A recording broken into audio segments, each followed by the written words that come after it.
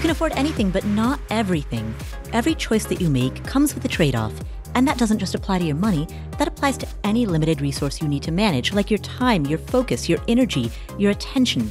Saying yes to something implicitly carries an opportunity cost. It means you're saying no to all other options. And that opens up two questions. First, what matters most? Forget what society tells you ought to matter most. What genuinely is a priority in your own life? That's the first question. And the second is, how do you put that into action? How do you make decisions on a daily basis that reflect that which matters most? Answering those two questions is a lifetime practice. And that's what this podcast is here to explore and facilitate. My name is Paula Pant. I'm the host of the Afford Anything podcast. And today, the millionaire teacher, Andrew Hallam, joins us to talk about how to optimize your income and optimize your wealth for maximum happiness. This comes from two things. One is investing responsibly, and the other is by living according to your values. In this upcoming interview, we draw on behavioral finance and evidence-based investing to discuss how to maximize the 4 quadrants of a successful life: money, relationships, health, and purpose. Now, Andrew Hallam has been a 2-time guest on this podcast. Way back in 2017, he was a guest on episode 59 and episode 60. A little bit about his life. Andrew, upon graduating from college, took a job as an English teacher with a salary of $28,000 per year in take-home pay. So after taxes, he was taking home $28,000 per year. He saved nearly half of his income, even at that salary. He did so by avoiding paying for his housing. He was a full-time house sitter, just searched for house-sitting gigs so that he wouldn't have to pay rent. He rode a bicycle to work. He even went so far as to pick his own clams from the sea rather than pay for it at the grocery store. So he had $12,000 in student loans. He paid them off within 1 year of graduation. And after that, he aggressively began investing in the market. By his mid-30s, he became a millionaire on a teacher's salary. And by the time he turned 40, he was very comfortably financially independent. But we're not going to talk about that today. If you want to hear that story, you can hear that in episode 59. Today, we're going to talk about the research that he's synthesized around the relationship, that Venn diagram intersection between wealth, health, and happiness. So, to learn more about the 4 quadrants of a successful life and how money plays a role in that, here's Andrew Hallam. Hi, Andrew. Hi, Paula. Thanks for joining us. Thanks so much for the invitation. Andrew, you have written extensively about how to grow wealth, how to become a millionaire on a middle-class salary. Your current focus, however, is a bit more holistic. You talk about the 4 quadrants of a successful life, money being one of those 4 quadrants. Can you elaborate on this concept?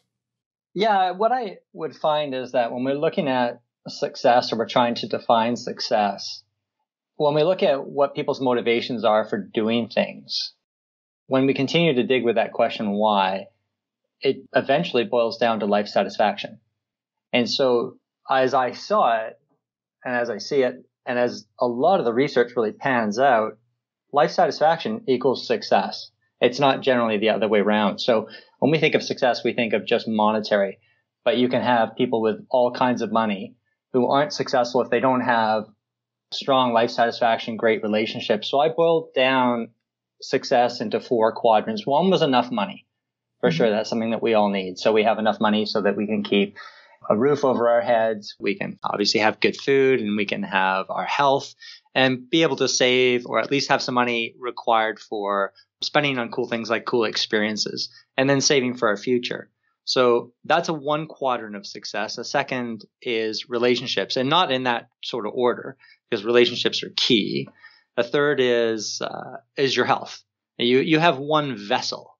And so to abuse it is crazy. It's hard to imagine that we could be really successful as human beings if we're not looking after our health. And a lot of people that get really lopsided and focused just on money end up dropping the ball in that health and or relationship department.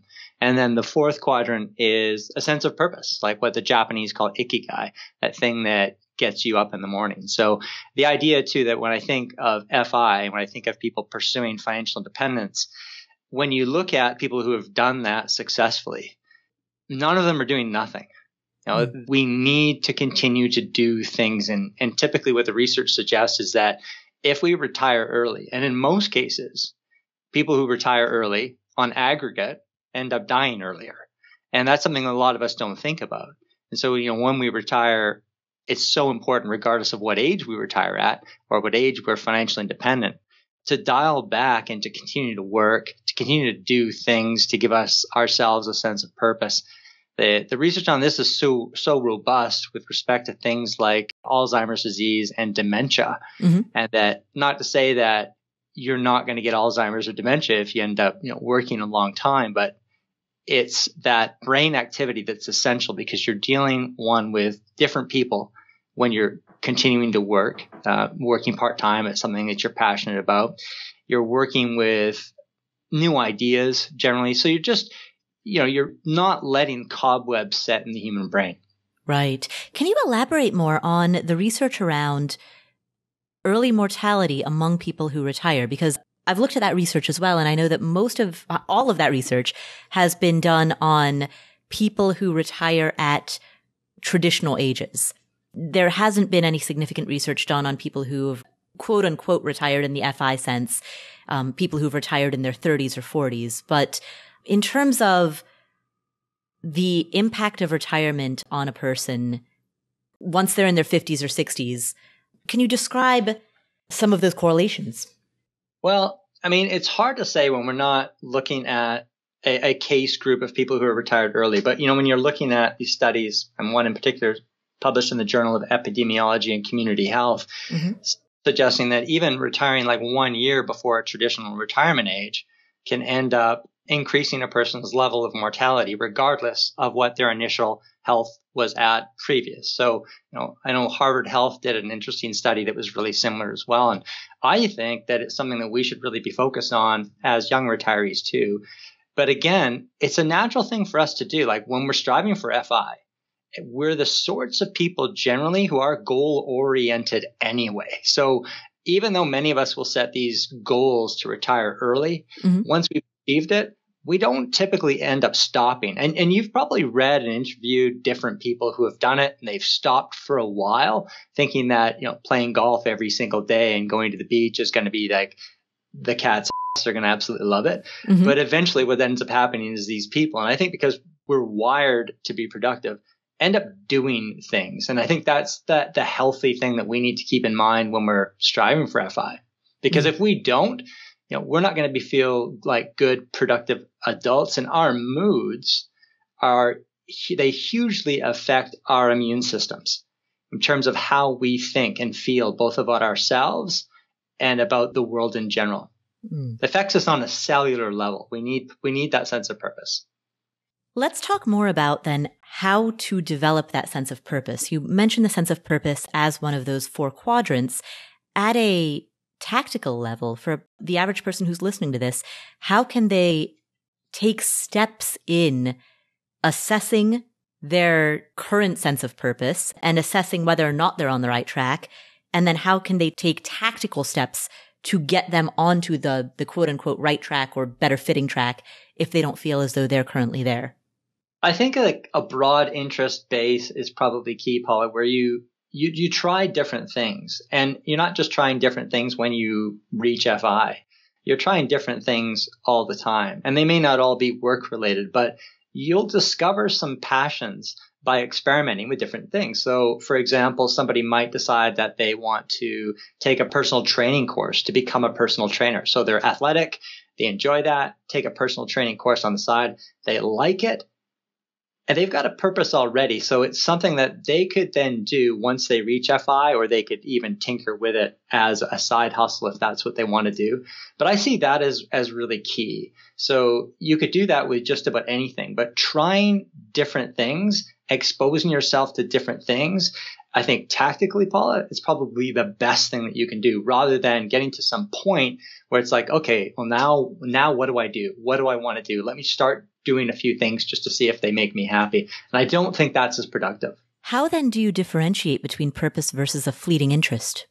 I think it's a passion that ends up igniting or it doesn't. So like my father, for example, introduced me to a wide variety of sports, and I'm so glad he did that. And some were fleeting interests, just like some, for adults, you might take guitar lessons or language classes and figure, that's not really for them.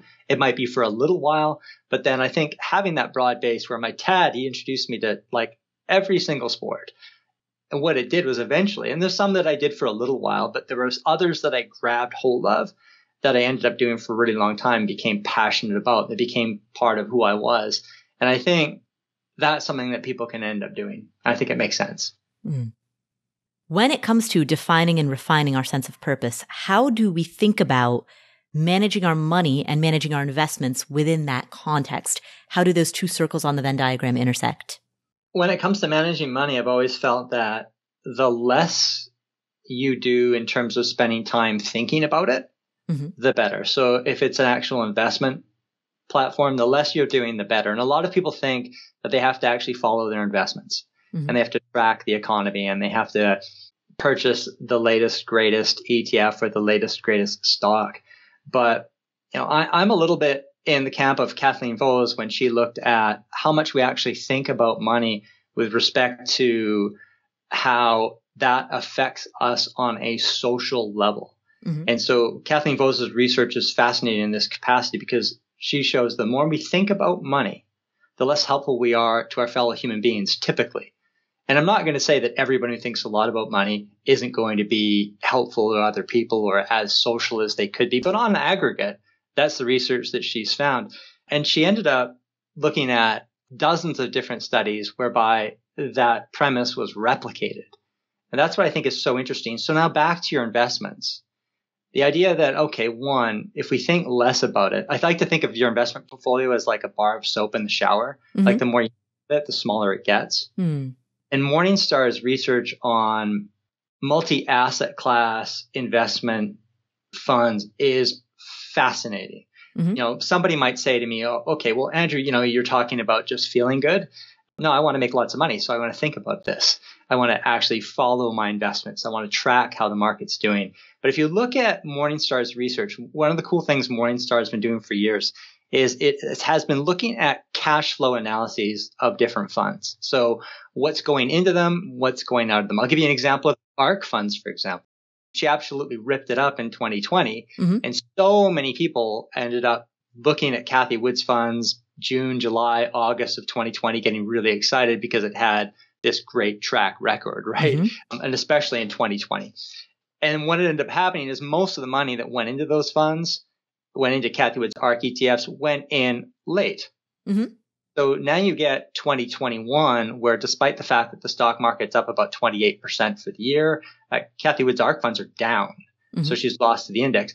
The tragedy is in people who are watching things rise that jump onto rising bandwagons end up buying high after it's really, really popular. And it's a human nature sort of thing to do. Like trying to follow whatever's hot is a really bad strategy. So there was an interesting study that was published, and I think Bespoke did the study, where they looked at the average investor's return based on cash flow into Cathie ARC's funds since their inception.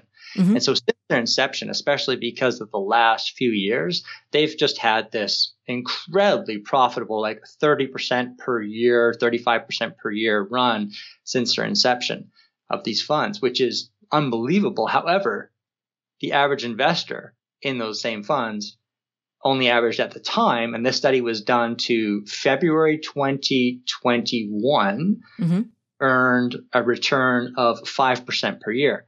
So what we would get now is if we were to look at a cash flow assessment of that, we would find that most of the people that had invested in Cathie Wood's funds, because they've dropped quite a bit since February, would actually not have beaten inflation. So the idea that we chase rising asset classes and are always looking for the thing that's hot eventually usually comes down to bite us in the butt. So now back to the asset allocation funds, the really simple ones like Vanguard's target retirement funds or Vanguard's life strategy funds. So a Vanguard life strategy index fund, for example, maintains a consistent allocation. as a component of US stock market index, international developed market index, emerging market index, and a bond market index.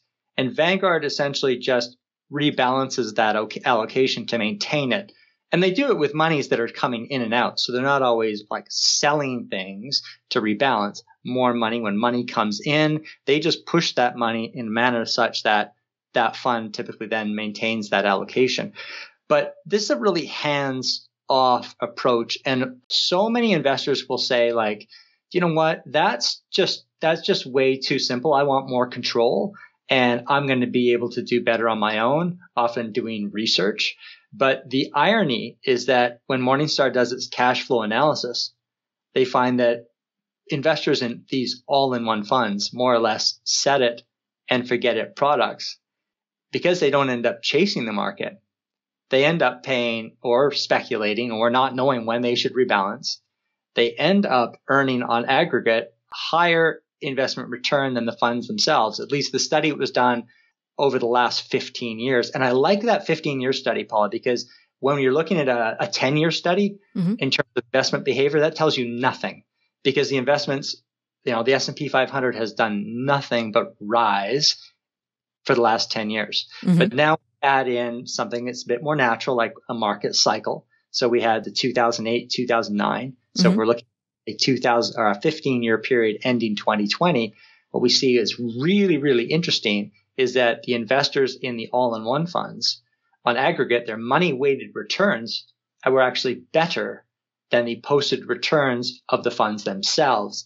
Now, take in contrast, someone who bought the S&P 500 index, on aggregate, their money-weighted returns underperformed the very index that they owned by about 2.2% per year over that same 15-year duration. So the thing is that, as you know, the research is so compelling on this, Paula, that if we think less about our money, we put our money into something that's simple, that's set at a specific allocation, not only does it free up more time for us so we don't have to think about it, but on aggregate, our investment returns are going to be better. And back to that research that Kathleen Bowes talks about, and I don't think we should be ignoring that, is that the less we think about money, the better off we're going to be. So if we can put our money-related things on autopilot, this is always going to be a good thing to do.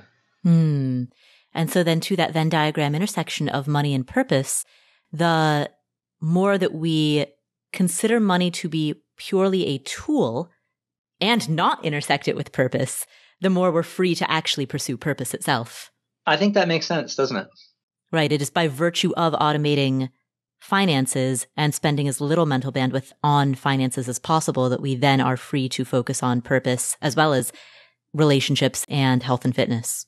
It is really interesting looking at, the returns Morningstar doing their analysis on even over the last 10 years when investing was a piece of cake, and looking at how mutual fund and ETF investors underperformed by about 1.75% per year. This is unbelievable, considering that we've had pretty easy times. I mean, anyone who says, well, wait, Andrew, 2020 was really scary. And I'll tell you, I mean, I've been investing for 32 years. That was nothing. I mean, if you're a historian of the markets, that was nothing. Because that was like a blip for a couple of months, and the calendar year ended up over 20% positive. So we can't look at that and say, well, I was able to handle that, so I can handle a risky allocation in terms of my portfolio, and I can move things around accordingly to my benefit as well. Well, you probably haven't been tested by a real down market. Right. And those of us who were investing in 2008 know what a prolonged and protracted downturn feels like. Yeah, I think even like 2000 to 2003 was even worse because, with 2008, it was really scary because everybody's always calling for financial Armageddon. Anytime you get a market crash, anytime. I mean, if we get a market crash next week, we're going to be talking about financial Armageddon, and the news media is going to say, it's only going to get worse. So I don't want to downplay that. And perhaps I shouldn't have downplayed the 2020 March drop as well, because that was really scary for a lot of people. But it's the continuous ones where I look at something like 2000, where the market dropped, and then it dropped again in 2002. sorry, 2001 it dropped. So it dropped in 2000. It dropped further in 2001. It dropped again in 2002. Just before the Iraq war started, in 2003, it dropped again. I mean, this is where a lot of people were seriously starting to question whether it made sense to invest in equities at all. Mm. Every time a thing like that happens, the cries of "this time it's different" always come out. And every time people start to argue "this time it's different," which we all know are the four most dangerous words in finance, that's a quote from Sir John Templeton.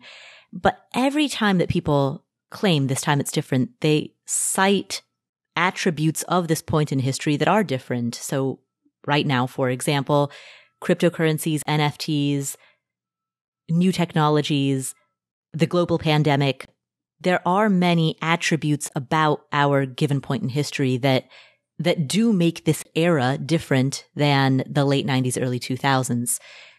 How do you then respond to people who claim that the rules that applied to the stock market of the 20th century may not apply to the market of the 21st? Every era is different. I mean, the 1920s was a different era. The late 1950s, where we had an explosion of electronic stocks. I think it's so important to become a student of financial history. If you have an opportunity to go back and read a finance book that was written in the 40s or the 50s, if you have an opportunity to read some of Benjamin Graham's classic stuff like securities analysis, every time it's different. I like what Mark Twain says, like history doesn't repeat itself, but it rhymes. Mm. And so you get these periods where in the 1950s, for example, when electronic stocks, where anything that had a tron at the end of its name, much like a .com in the late 1990s, was absolutely soaring. So we had prices that were exceeding far faster than business earnings. And people said, well, this time it's different. We haven't had these kinds of electronic businesses. They're changing everything. Now everybody's going to have televisions in their homes. And this was a really, really big deal. People, for the first time ever, the world was coming to them visually. There were so many tech stocks that were absolutely soaring. And it was one of those things that Warren Buffett had a really hard time actually getting his head around. At the time, he was saying, I think this was really right into the 1960s, where eventually he ended up closing his limited partnership as a result, because he said, I can't really find an intelligent connection between prices and actual corporate earnings. And then, as we know, from 1965 to 1982, that's a 17-year period, the Dow was at the same level. Mm-hmm. So the S&P 500, let's put it in perspective here. The S&P 500 over a 17-year period, including reinvested dividends, did not beat inflation. But people in the late 50s said, no, this time it's different. People had said that I'm going to give an example of Singapore, because in the late 1990s, people said that about Singaporean real estate. It had been absolutely soaring. And everybody had said, look, this time it's different. If you understand Singapore, it's an island city-state. It's 42 kilometers long and 24 kilometers wide. So there's a finite piece of land there. Mm-hmm. The natural inclination was for people to say, no, wait a second. Here, based on supply and demand, and especially because we can't build, we're not making any more land, literally, prices have to continue rising. But they ended up having a real estate crash in 1997. And when I was living there in Singapore in 2013, prices still hadn't ended up back at the 1997 level. And what triggered that crash? It was, I think, a couple of things. A lot of these things end up, it's easy to look back retroactively and try and in retrospection and try and determine like what it actually was. In Asia, one of the things that we really had was, a whole series of economic situations here, but one of them was just that prices had risen so much faster than rents. And with corporations, prices had risen so much faster than corporate earnings. And so you could see it with Japan. Japan was the case in point. It was the world's biggest market. It was the world's biggest stock market. in the late 1990s. It was bigger than the United States. It was worth more than the US in terms of market capitalization. A lot of people forget that today. And its prices had soared exponentially, and things just got so overheated. And it doesn't take a lot, Paula, before like it could be some kind of economic spin. Somebody gets a cold and then everybody gets a flu. It's just one of those things where once you get a degree of panic selling early on as well, then it just cascades. And so eventually there had to be a reversion to the mean. And we always get this with bubbles. Like we always need to have some kind of reversion to the mean. It's just that thing that happens. Now we look at all these different countries in terms of cyclically adjusted price to earnings ratios. It's look at, how price to earnings are. When we look at a cyclically adjusted price to earnings ratio is an average of corporate earnings adjusted to inflation over the previous 10 years compared to current stock prices. And when we get above a certain threshold, something like 20% or 30% above what the median typically has been, then we usually get almost always a really bad decade that follows. So this sort of rule has counted for it's Canada, whether it's Japan, whether it's the United States. It's just been this eerie reality for all of these different markets historically. And one of the things that when we show people this data, some people will look at cyclically adjusted PE ratio and see it at, in 1995, it was at 25, 26 times earnings. And that's about where it was at in 1929. But there are people that actually try and time it. But I like to think of the market as like in charge of, I think like Loki, the Norse god of mischief, is in charge of the stock market. And he just wants to try and screw with anyone who tries to actually speculate. And so he messes with anyone who says, okay, if you try and guess or pull out of the market based on something like a CAPE ratio, you're going to get, your butt handed to you in a sling. So in the case of people trying this in 1995, when the CAPE ratio hit this all-time high, the stock market over the next 4 or 5 years ended up making about 220%. So again, we're in this situation now where we've got a really high CAPE ratio. It's as high as it was in the year 2000. We're at about 40 times earnings. And the idea that you would try to pull out of the market is kind of dangerous. So what I would suggest, of course, is because you could get another 1995 to 2000 where the markets end up increasing by another 200%. So keep diversified. Don't chase the U.S. stock market. And that's one risk a lot of people do is they end up chasing the rising market.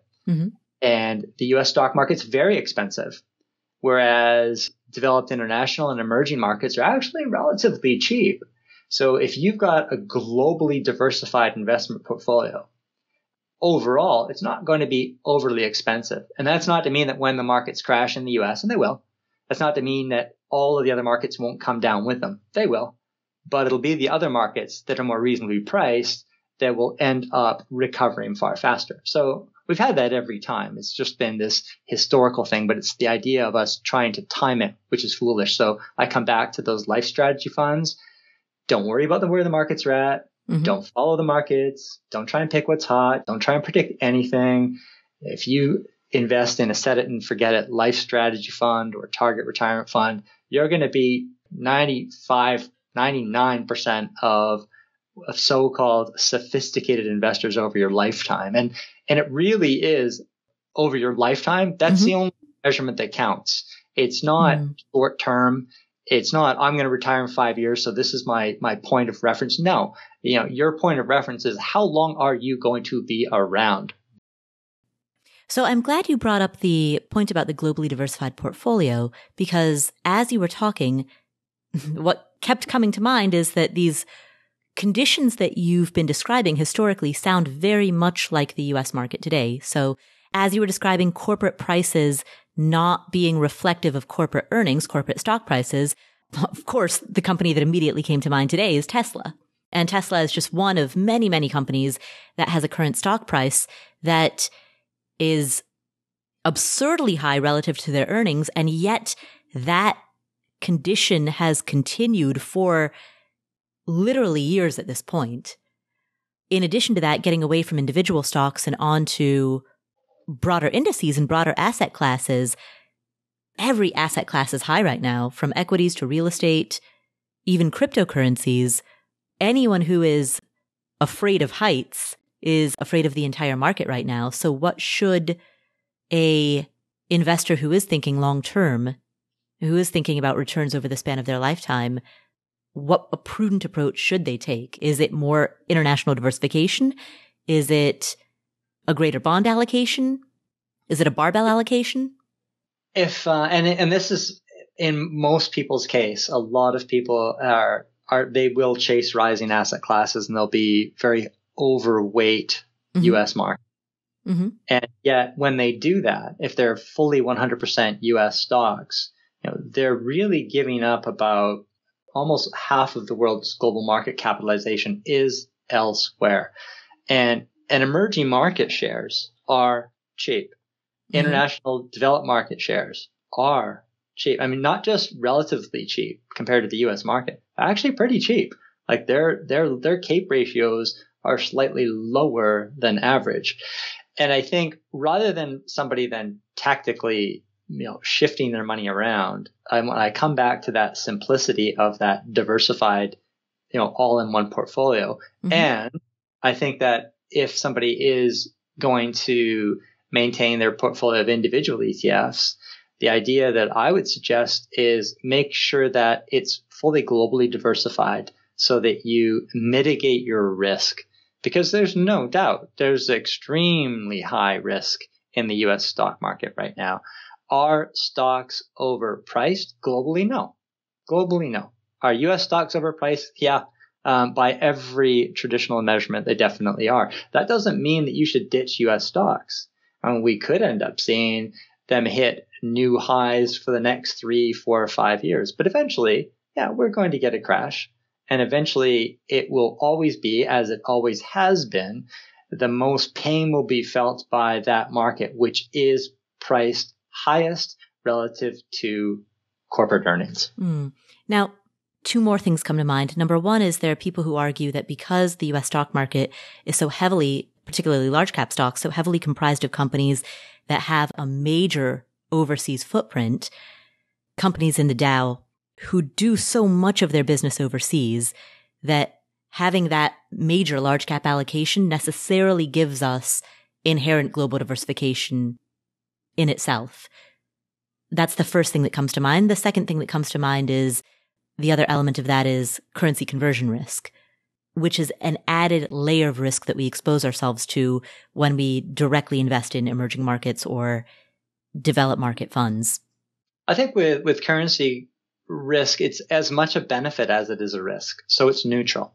Now, there are going to be times when the US dollar ends up doing better than the euro and the Canadian dollar, and vice versa. So long term, there is no risk. This is just for people who think really, really short term, Paula. There is no risk when we look at long term, because it's going to be ups and downs where you get, like, the Canadian dollar, for example, was valued so much higher than the US dollar in 2011 to 2014. And now we have a flip. Now we have a reversal.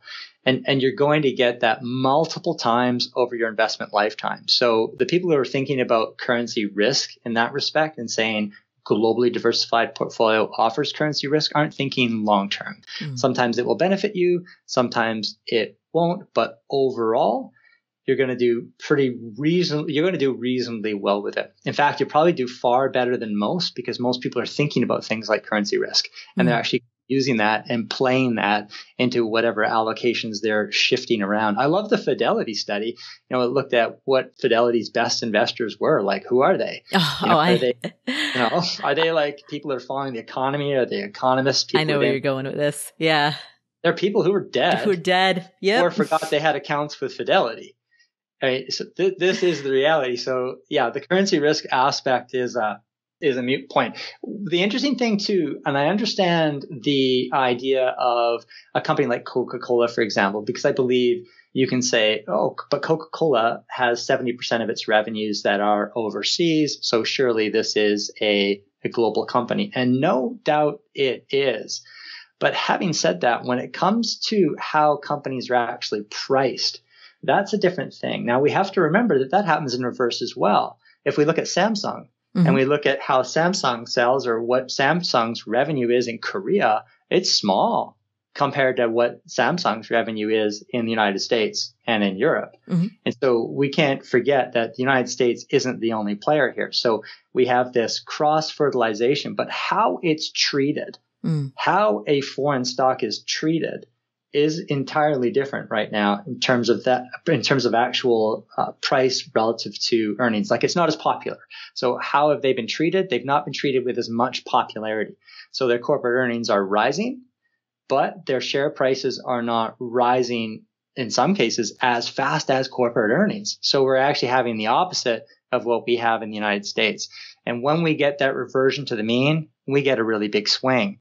So you can look at the example of emerging markets, for example, where emerging markets definitely ended up misaligning with the price appreciation growth of the US stock market, say from the year 2000 to the year 2011, where emerging markets were the really big winners. And so for me, when I go out and I give financial talks and I'm talking to people around the world, and I would ask them, like, when did you start? People would show me their investment portfolios, and I found something interesting that in the years 2013 and 14, when people had started investing around the years 2005, 6, and 7, they were heavily into emerging markets. The US was considered a dead economy. It was old.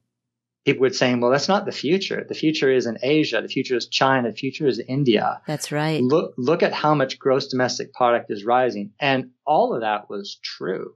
And they were saying, as proof, look how high the stock markets have appreciated in these countries. We're destroying the United States. And they were right. They were. That's right. I remember that around 2005. That was, there was a lot of chatter then about emerging markets.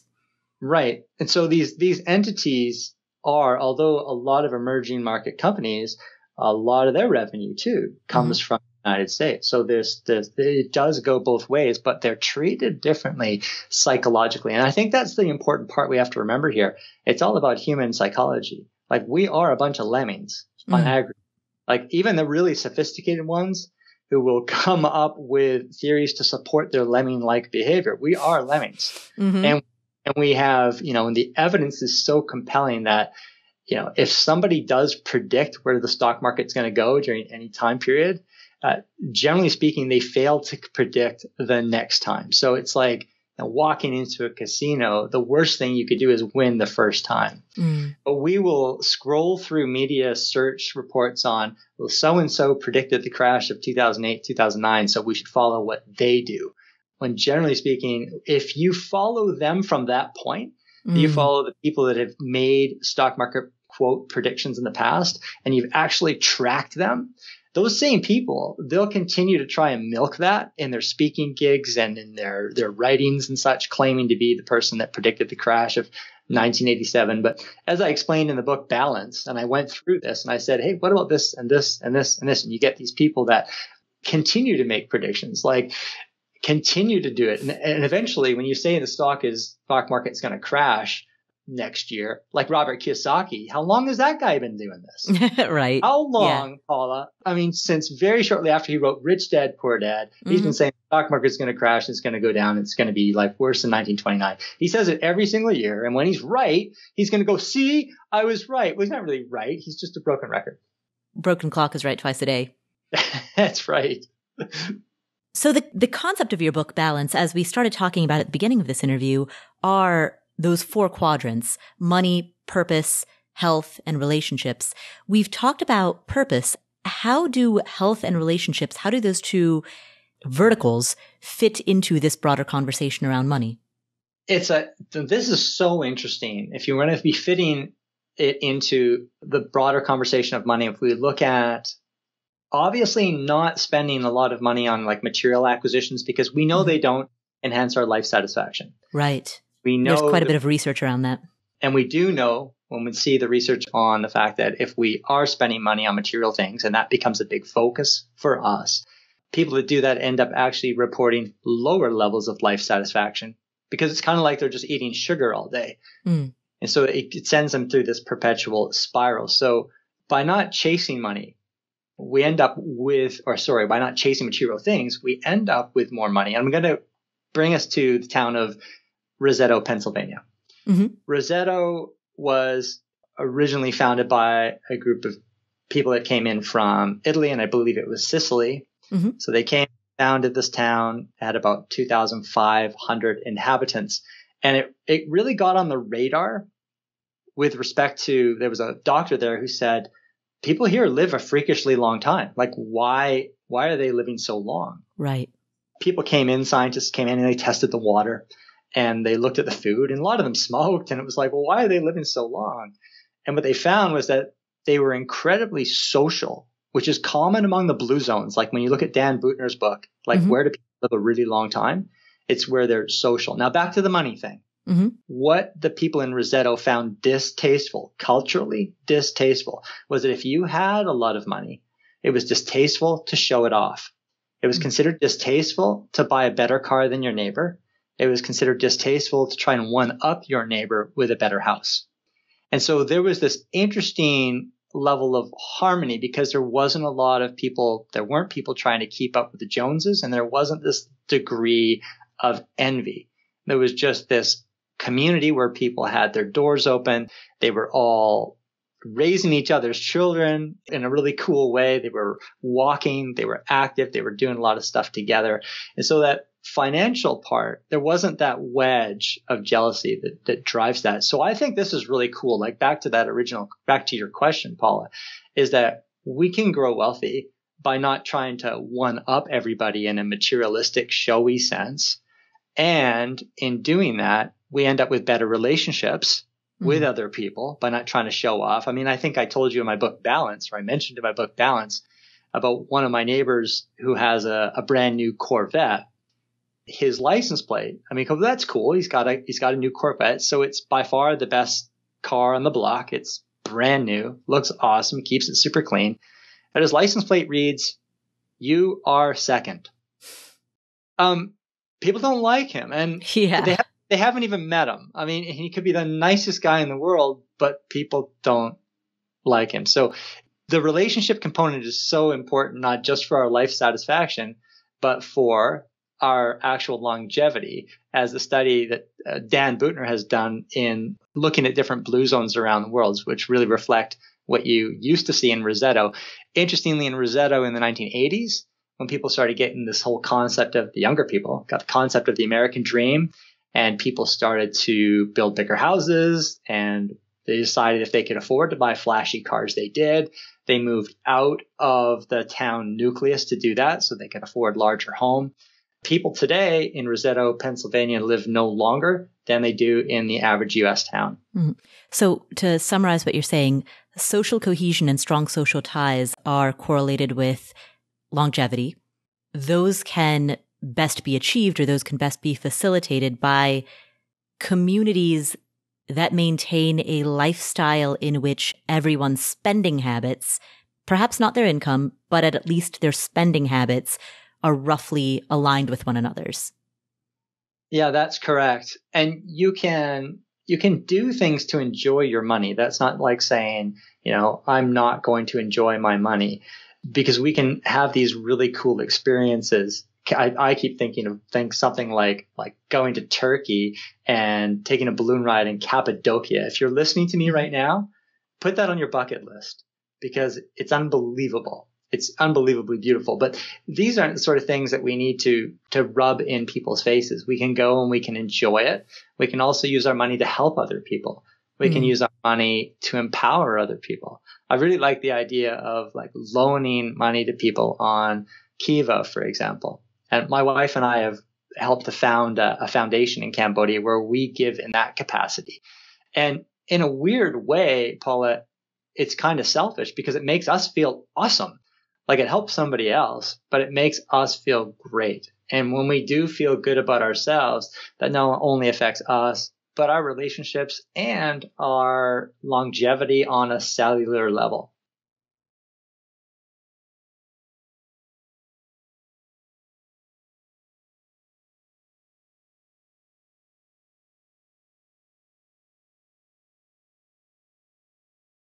How does health and fitness play into this conversation? You mentioned the research around blue zones and the importance of social ties when it comes to longevity. And of course, longevity is, of course, a crucial element of health and fitness. It is the goal of health and fitness. Beyond that, however, what other elements of health and fitness play into this conversation around money? Since certainly money is necessary, not sufficient, but necessary to achieve a certain level of health. It is. It's interesting when you're looking at, say, the research on life satisfaction as it relates to income. And this is something that Richard Easterlin first looked at in the 1970s. So absolutely that, there's this direct correlation between life satisfaction and income. Mm-hmm. But then it rises to a point where, and it's typically, and I did this with I looked at an assessment, more of a recent study that was done by Purdue University. Mm-hmm. And they looked at dozens of different countries, and they found that life satisfaction increased with income up to a certain point. Then there was a plateau. Mm-hmm.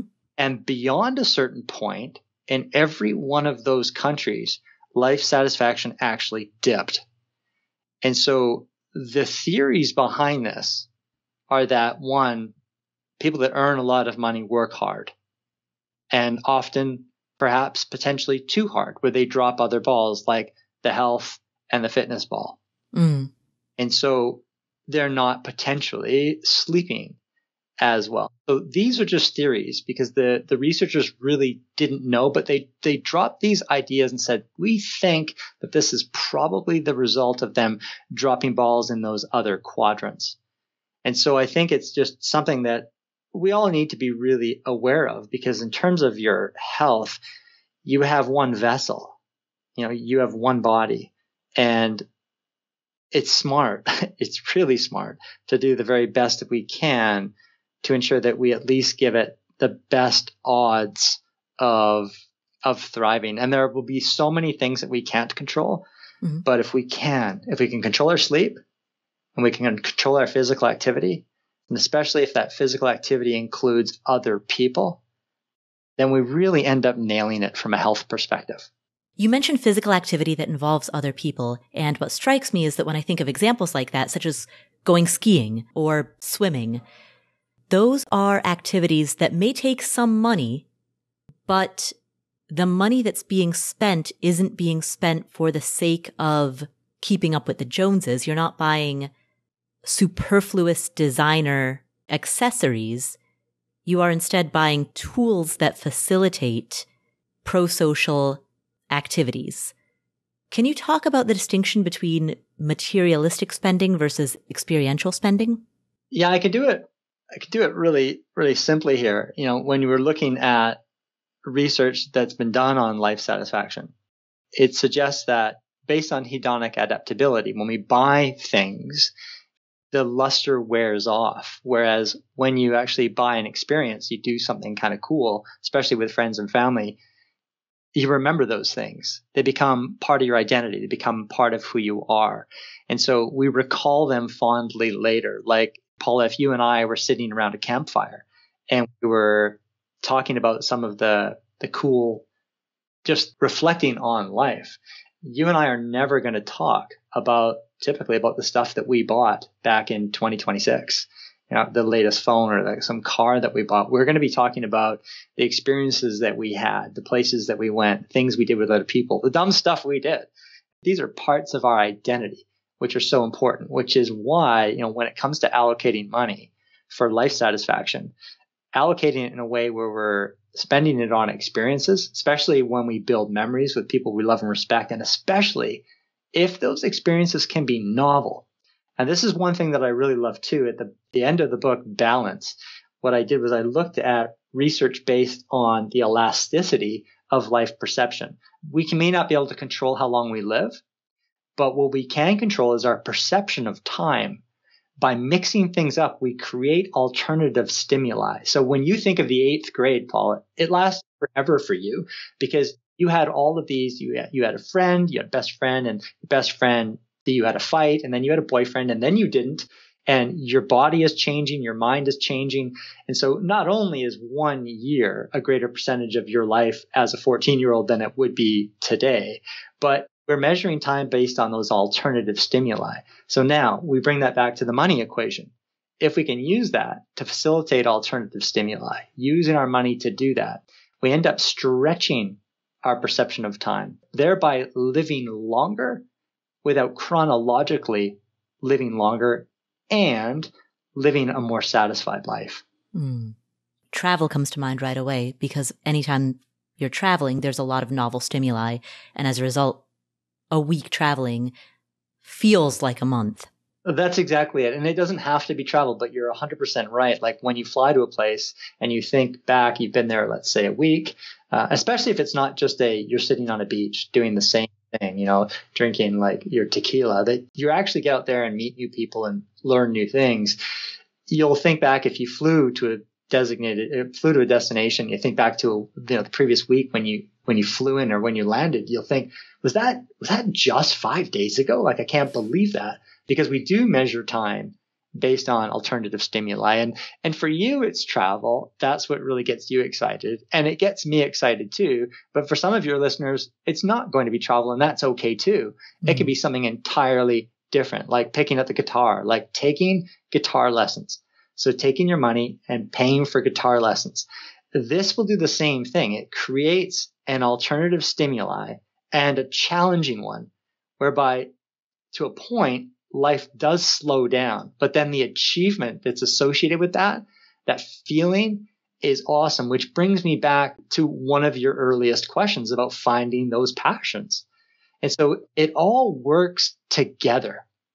Beautiful. And we will end it there. Andrew, where can people find you if they would like to know more about you and your ideas? At andrewhallam.com is where I post most of my stories. And there you'll also find links to my book, Balance: How to Invest and Spend for Happiness, Health, and Wealth. Nice. And will you tell people the title of Chapter 5? Afford anything, but not everything. Thank you. I'm honored to have inspired the title of that chapter. Thank you so much for the steal on that, Paula. And I was so happy to give you credit. I read it on an airplane and I literally laughed out loud. So yes, I'm honored. Well, Andrew, thank you so much. It's a joy to have you on the show again. And andrewhallam.com. Thank you, Andrew. What are 3 key takeaways that we got from this conversation? Number 1. The less we think about money, particularly in the context of investing, and the more we take a hands-off, automated approach, the better off we are. Not only do we get higher returns, but we can also then use our limited cognition to focus on building a better life. So many investors will say, like, you know what, that's just way too simple. I want more control, and I'm going to be able to do better on my own, often doing research. But the irony is that when Morningstar does its cash flow analysis, they find that investors in these all-in-one funds more or less set it and forget it products, because they don't end up chasing the market, they end up paying or speculating or not knowing when they should rebalance. They end up earning on aggregate higher investment return than the funds themselves. At least the study was done over the last 15 years. And I like that 15-year study, Paula, because when you're looking at a 10-year study in terms of investment behavior, that tells you nothing, because the investments, the S&P 500 has done nothing but rise for the last 10 years. But now add in something that's a bit more natural, like a market cycle. So we had the 2008, 2009. So if we're looking at a 15-year period ending 2020, what we see is really, really interesting is that the investors in the all-in-one funds, on aggregate, their money-weighted returns were actually better than the posted returns of the funds themselves. Now, take in contrast someone who bought the S&P 500 index, on aggregate, their money-weighted returns underperformed the very index that they owned by about 2.2% per year over that same 15-year duration. So the thing is that, as the research is so compelling on this, Paula, that if we think less about our money, we put our money into something that's simple, that's set at a specific allocation, not only does it free up more time for us so we don't have to think about it, but on aggregate, our investment returns are going to be better. And back to that research that Kathleen Bowes talks about, and I don't think we should be ignoring that, is that the less we think about money, the better off we're going to be. The less we think about money, the better off we're going to be. That is key takeaway number 1. Key takeaway number 2. Your asset allocation matters. Asset allocation is a systematic, automated way of buying more of that which is undervalued. And I bring this up now particularly because there has been a run-up in so many asset classes that many people have a fear of heights. They believe what goes up must come down, and that fear of heights keeps some people out of the market. And conversely, others have irrational exuberance. They have so much enthusiasm that it leads them to take unwise risks. What I've just described, of course, are the 2 most powerful emotions in investing, fear and greed. In our interview, Andrew discusses Coca-Cola and Samsung. We talk about the fact that there are major players, major companies overseas who are or are not represented in U.S. large cap stocks. And the discussion around that, the discussion around international investing, is a subset of this broader discussion around the importance of proper asset allocation, because once you lock that into place, then you can follow key takeaway number 1, which is to not think about money as much. You set up the structure such that you're well diversified and you're rebalancing periodically. And by virtue of setting up that structure, your portfolio runs itself, which means you don't have to be reactive. You can rest easy and stop thinking about your money, knowing that the systems are in place for your money to self-manage.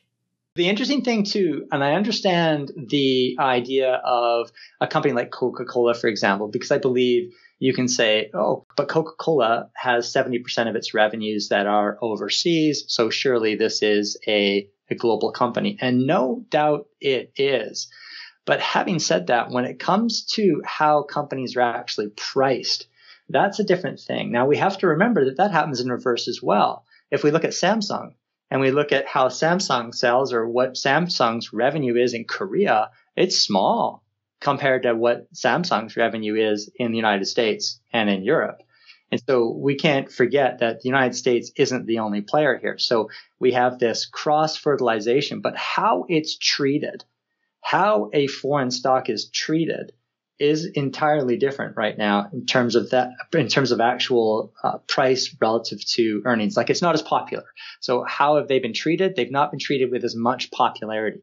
So their corporate earnings are rising, but their share prices are not rising in some cases as fast as corporate earnings. So we're actually having the opposite of what we have in the United States. And when we get that reversion to the mean, we get a really big swing. So that is the second key takeaway. Finally, key takeaway number 3. And there are 3 points associated with key takeaway number 3. The broad overarching key takeaway for number 3 is to use your money in a way that enhances and facilitates your relationships, your health, and your sense of purpose. So when we talk about the 4 quadrants being money, relationships, health, purpose, money is a tool that fuels those other 3 quadrants. So the 3 points to key takeaway number 3. First, Andrew gives the example of Roseto, Pennsylvania. In 1964, research published in the Journal of the American Medical Association showed that the mortality rates in Roseto were between 30 to 35% lower than they were in nearby towns. And it was very rare for anyone under the age of 65 to suffer from heart disease. And so, as Andrew mentioned in the interview, initially, scientists studied the town's water, but they found it no different. They looked at the diet of residents in Roseto, but they learned that their diet was just as bad as everybody else's. They ate a lot of processed sugar. They smoked cigarettes. Scientists couldn't find any explanations for their longevity that were based on diet or exercise. What they did find was that the residents of Roseto were incredibly social. They had very strong social cohesion, social ties. And this was the only documented differentiating factor that set Roseto apart from other nearby communities. All of which is to say that strong relationships correlate with a longer life. And so to this point within a point, using your money to enhance your relationships, which, as he discussed in the interview, in part comes from not being flashy or materialistic, not rubbing your good fortunes in other people's faces, but instead managing your money so that it's not a source of friction. It doesn't set you apart from the people that you care about.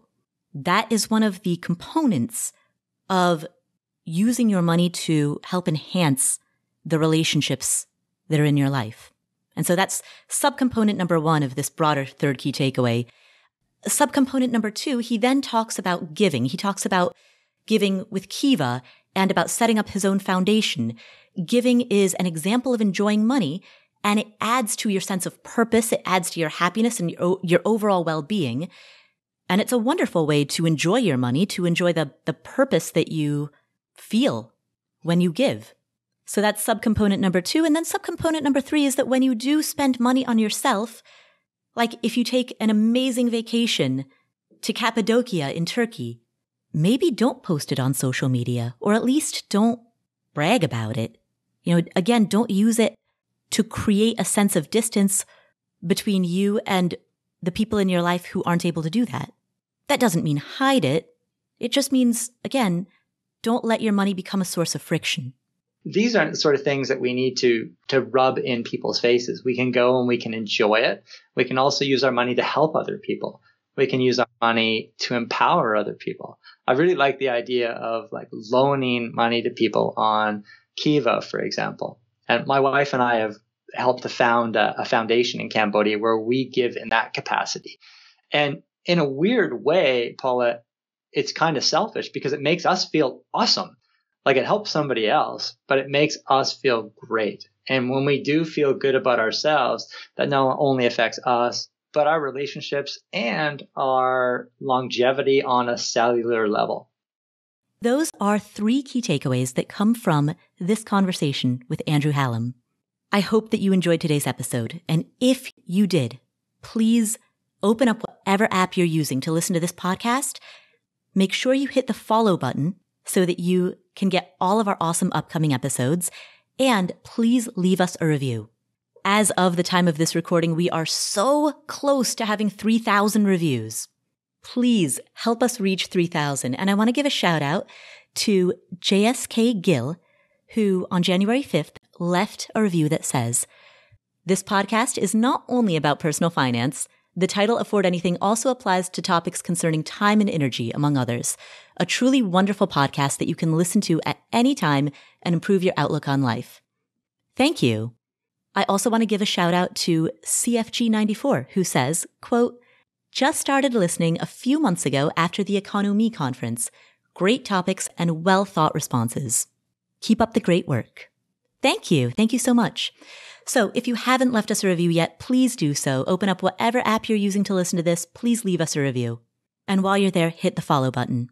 If you want to chat about this episode or any of the topics that we cover with other members of our community, go to affordanything.com/community. That's affordanything.com/community. Finally, make sure that you share this episode with a friend or a family member. It's the single most important thing that you can do to spread the message and further the movement of wise financial decision-making. Thank you again for tuning in. My name is Paula Pant. This is the Afford Anything podcast, and I will catch you in the next episode.